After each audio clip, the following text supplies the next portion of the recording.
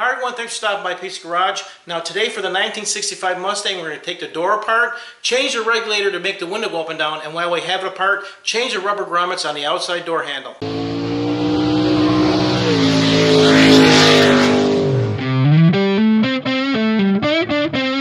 Now before we get started, I have another product to share with you that solves a bad problem I have here in the shop.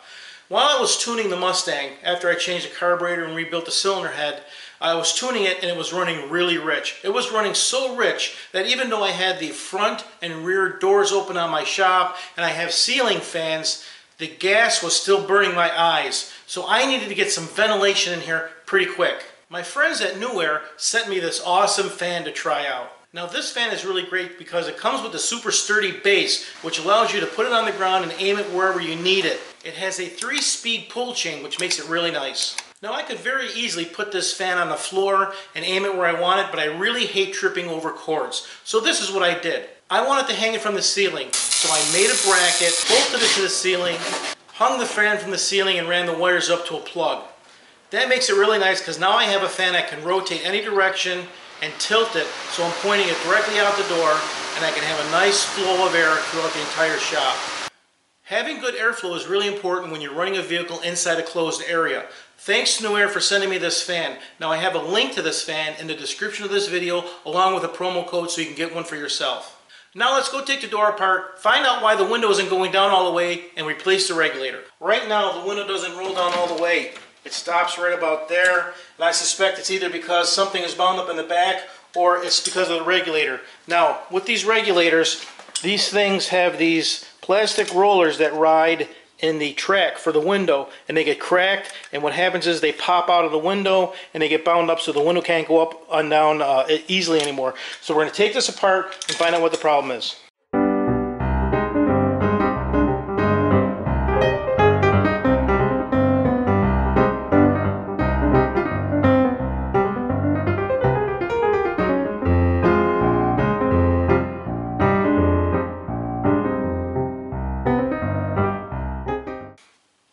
Now these panels are held on with these little clips, and these little clips slide. You can see how they slide into the fiberboard. These panels are nothing more than material wrapped around and put on a piece of fiberboard, and then they slide in a slot just like this. And if you reach under there with a screwdriver and just start prying off, you're going to rip this right out of the cardboard or the fiberboard, and it's ruined. You'll never get it back on. So what you're trying to do, and what you want to get as a tool, and I've shown you this before, I have a tool that looks like this, and what you're trying to do is, this is in the panel this way, so this goes in a hole in the door, and you want to get this thing, your tool, behind this clip, in between the clip and the door, and then when you pry it, you're pulling this part of the clip, you're pulling that out of the door. That's what you're trying to do there. So you never know what you're going to get when you look inside the door of an old car. The regulator here, those plastic runners are not in terrible shape. I'm still going to change that, but this is why the window will not roll up and down correctly. Because the glass carrier, or the piece of metal here that traps the glass, is all rotted out, which means the glass is not being held in place. I can lift up the glass. You can see the glass moving in and out of here. That's no good. Which means I'm going to have to order a new glass carrier. We'll have to change that at a later date. But while I have the door open, I'm going to change the rubber grommets on the outside handle. Taking off the door handle is pretty simple. There's a screw right here that goes into the handle which holds it, and then there's a screw on the inside of the door, or a nut that holds this side of the handle. As you can see, these grommets that are on here now, someone painted over them. They're dry rotted, and they need to be changed just so they look nicer. And then while I have it apart, I can clean all this paint off here that someone did a lousy job masking.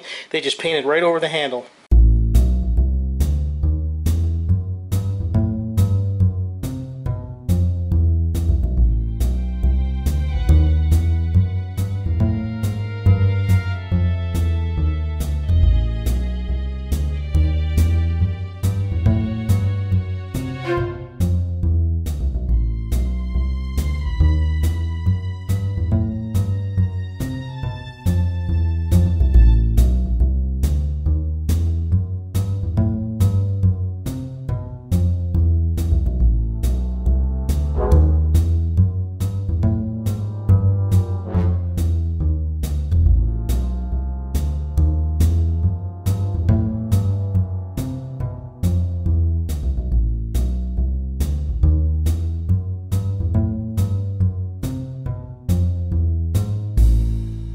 So like I said when we started, there's going to be a lot of little projects on the 65 Mustang. Now in order to fix this one, I'm going to have to order a door carrier, a glass carrier that rides in the regulator. We'll have to fix that in a future video.